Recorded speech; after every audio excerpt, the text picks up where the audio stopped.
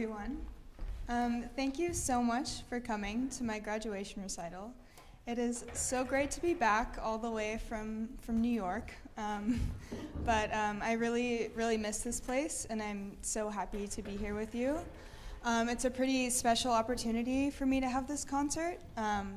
While I wrote all of these pieces during my time at Curtis, none of them were actually performed here. So there are pieces spanning from when I was 18 and brand new here to the last piece that you just heard. I wrote my last semester here this past spring. So the piece you just heard, played by Tianyou, was called A Petticoat. And I heard him play it in the master's violin auditions here, and he did such a great job. I asked him to play it on this concert. And so that piece was based on the very short poem, A Petticoat by Gertrude Stein. And the next piece you're going to hear is also based on a poem, like a lot of my pieces. It's a poem by E. E. Cummings, who's my favorite poet, and the poem is Infinite Juke Throb Smoke. And I would recite this poem to you, but I really would not be doing it justice. E. E. Cummings plays a lot with syntax and sentence structure. He makes up words, he throws punctuation around, he plays with spacing. So unfortunately, I wasn't able to print it out for you, which I would have loved to do. But instead, I'll just have to describe it. Basically, he plays around a lot with using very evocative words, making up words, and it seems like a very kind of violent poem most of the time, but at the end there's a single normal line that's, "It's snowing, isn't that perfectly wonderful?" So it's this kind of crazy, wacky poem that at the end of the day is just describing snowfall, which I found was really interesting. So I hope you enjoy.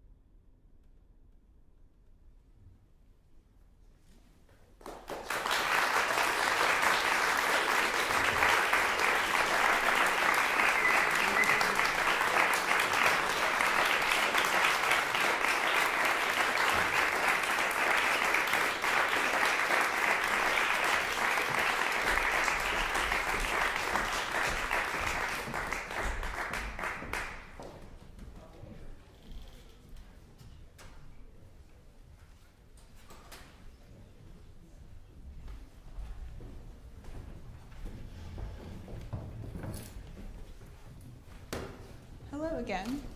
There are going to be a lot of stage changes happening, so I might be talking for a while. Actually, 1 minute, I forgot my paper.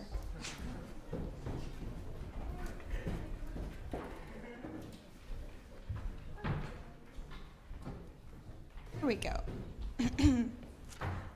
So I forgot to mention, you might have noticed that that was not Ania playing the cello. That was Matthew Christakos. Unfortunately, we lost Ania to a stomach bug this morning, but Matthew stepped in at the last minute and he saved the day, and that was incredible.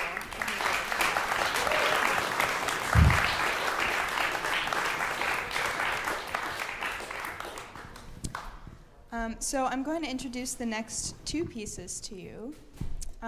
The next piece that you're going to hear is a piece for bassoon and electronics, and it is very much a product of the pandemic.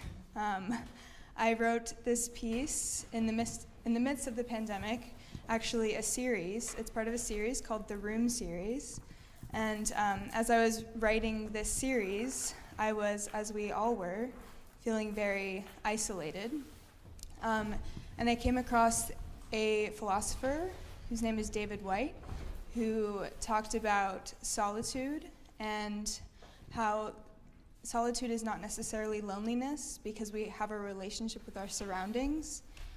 So I took that idea, the idea of the relationship with the surroundings, and I really ran with it. I wanted to create this series as an exploration of that relationship. So instead of writing a bunch of solo pieces, I chose to write a lot of duets that I refer to as instrument plus room duets. So I recorded a lot of sounds from my childhood bedroom, where I was at the time, and wrote 4 different pieces that explored the relationship between the self and the room in different ways. So the piece that you're going to hear today is 4 Blurred Walls, and that is the 3rd out of the 4 pieces in the series. And in that piece, the room has really an oppressive role. So the idea is that the bassoon is kind of seeing the room through tears, 4 blurred walls. Yeah, don't mind this very cool thing happening behind me. And so in the piece, it's like the room is closing in on the bassoon. So you'll hear this selection of sounds that you'll hear, you know, a fan, there's some birds chirping outside of my room, just more ambient noises in this specific part of the series. Yeah, so that is 4 Blurred Walls. And then after that, you'll hear a piece for a string quartet and drum set, and the title is Cockroaches in Autumn. And this is based on a short story by Lydia Davis that's also entitled Cockroaches in Autumn. And actually, Lydia Davis is one of my favorite writers, and I was introduced to her in my freshman class with Mr. Fitz. And so I'm very grateful to him for introducing Lydia Davis to me. And so as this is all happening, I'm going to read you Cockroaches in Autumn by Lydia Davis. On the white painted bolt of a door that is never opened, a thick line of tiny black grains, the dung of cockroaches. Boats were scattered over the water near Dover Harbor at odd angles, like the cockroaches surprised in the kitchen at night before they move. The youngest are so bright, so spirited, so willing. He sees the hand coming down and runs the other way. There is too far to go, or he is not fast enough. At the same time, we admire such a will to live. I am alert to small moving things and spin around toward a floating dust mote. I am alert to darker spots against a lighter background, but these are only the roses on my pillowcase. A new autumn stillness in the evening. The windows of the neighborhood are shut.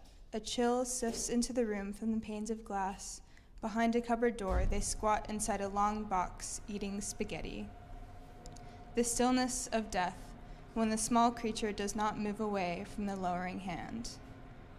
From inside a white paper bag comes the sound of a creature scratching. One creature, I think. But when I empty the bag, a crowd of them scatter from the heel of rye bread like rye seeds across the counter, like raisins. How kindly I feel toward another species of insect in the house. Its gauzy wings, its confusion, its blundering walk down the lampshade. It doesn't think to run away. The white autumn light and the afternoon. They sleep behind a child's drawings on the kitchen wall. I tap each piece of paper, and they burst out from the edges of pictures that are already filled with shooting stars, missiles, machine guns, landmines. This is just an excerpt. I read my favorite lines, but that is Cockroaches in Autumn, or some of it, by Lydia Davis. And I think we are almost ready. So, thank you.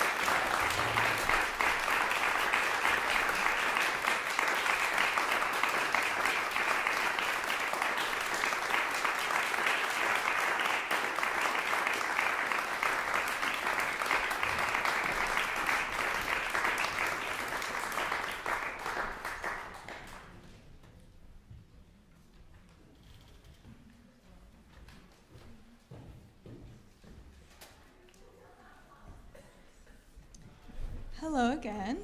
So before I introduce the last piece, I do want to say my thank yous. There are so many thank yous that I have to say, but first I'm going to say thank you to all of my composition teachers over the past 5 years at Curtis, and there are a lot of them, so get ready.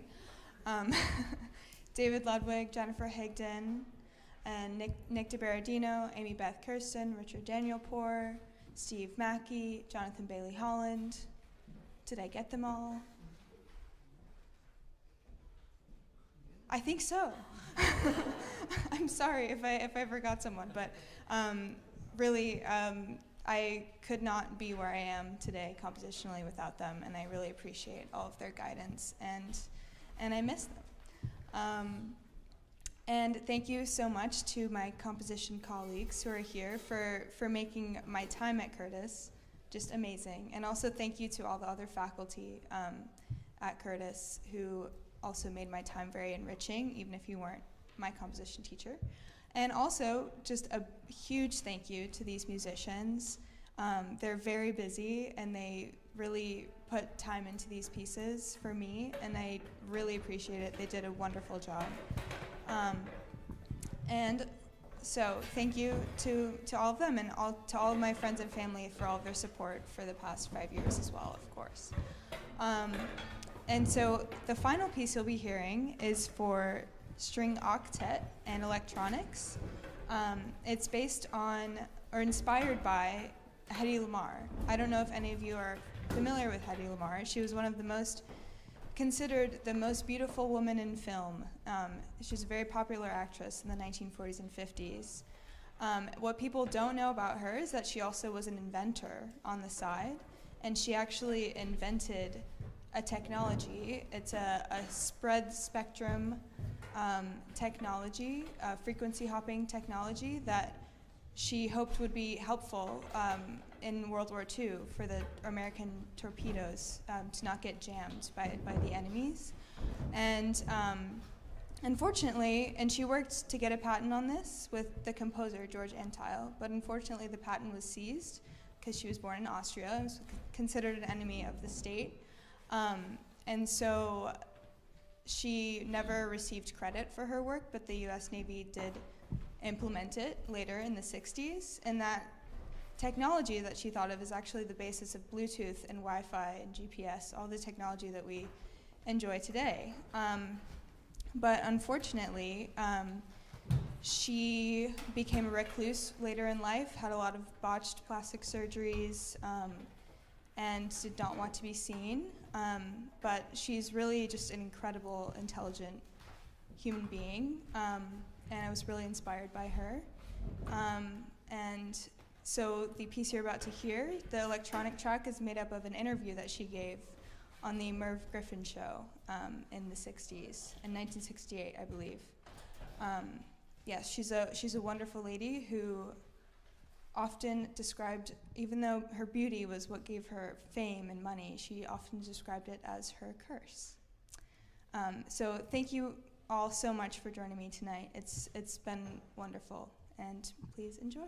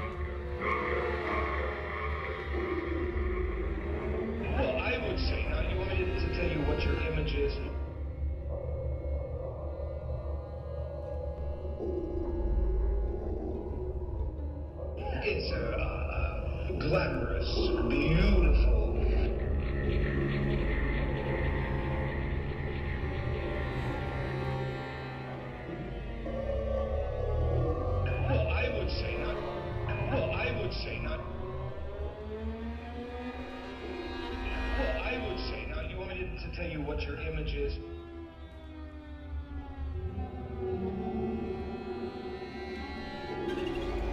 Well, I would say now you want him to tell you what your image is.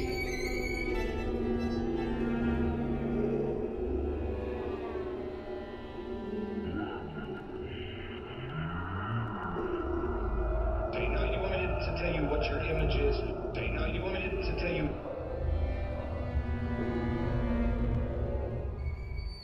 I would say now you want him to tell you what your image is. Glamorous, beautiful.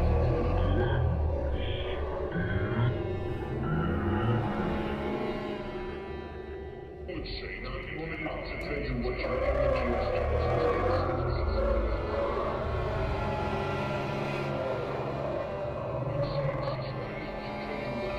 Glamorous, beautiful. Well, I would say now you want me to tell you what your image is. It's glamorous, beautiful, internationally known star. Well, I would say now you want me to tell you what your image is. It's glamorous, beautiful, internationally known star. Glamorous, beautiful, internationally known star who obviously rides in limousines and has great jewels. And isn't that what it's all about? Isn't that what it's all about? Isn't that what it's all about? Isn't that what it's all about? No, not to me. I guess in the image it is, but you know, I don't know what is an image. What is an image? I don't know what is an image. What is an image? I don't know what is an image. I don't know what is an image. Did that hurt your image?